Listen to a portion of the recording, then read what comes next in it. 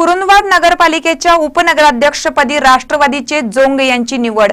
जवाहर पाटील यांच्या राजीनाम्यानंतर विशेष सभेत करण्यात आली निवड। कुरुंदवाड नगरपालिकेच्या उपनगराध्यक्षपदी राष्ट्रवादी काँग्रेस पार्टीचे युवा नेते किरणसिंह जोंग यांची बिनविरोध निवड करण्यात आली। पालिकेच्या विशेष सभेत पीठासन अधिकारी म्हणून नगराध्यक्ष जयराम पाटील यांनी काम पाहिलं। निवडीनंतर राष्ट्रवादी काँग्रेस पार्टी व जोंग समर्थकांनी फटाक्यांची आतिषबाजी व गुलालाची उधळण करून जल्लोष साजरा केला। कुरुंदवाड नगरपालिकेत काँग्रेस व राष्ट्रवादीची सत्ता आहे। काँग्रेसकडे नगराध्यक्ष पद असल्याने युतीच्या माध्यमातून उपनगराध्यक्ष पद राष्ट्रवादीकडे देण्याचे ठरले आहे। राष्ट्रवादीच्या सर्व सदस्यांना पदाची समान संधी मिळावी यासाठी ठराविक कार्यकाल ठरवण्यात आला आहे। त्यानुसार उपनगराध्यक्ष जवाहर पाटील यांनी आपल्या पदाचा राजीनामा दिल्याने उपनगराध्यक्ष पद रिक्त झाले होते। यासाठी विशेष सभा घेण्याचे आदेश जिल्हाधिकारी यांनी कुरुंदवाड पालिकेला दिले होते। त्यानुसार आज पालिका सभागृहात उपनगराध्यक्ष निवडीसाठी विशेष सभा बोलवण्यात आली होती। पालिकेत भाजपा विरोधी बाकावर असल्याने या निवडीत राजकीय खेळ होणार का अशी चर्चा होती।